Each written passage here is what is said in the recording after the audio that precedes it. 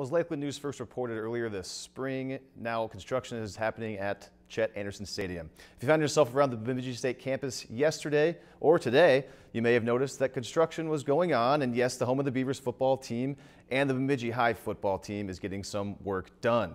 According to BSU Athletics, the running track that surrounded the field is being torn up to make room for a new entry plaza. Perhaps the biggest change will be the field itself. The natural grass surface will be removed and it will be replaced with that grassy field turf that everybody seems to like these days. The change in surface will allow the BSU soccer team to play games at the Chet, and it will also make the stadium a potential site for Minnesota State High School League playoff games.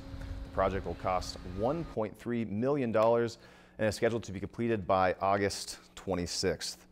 If you've enjoyed this segment of Lakeland News, please consider making a tax-deductible contribution to Lakeland Public Television.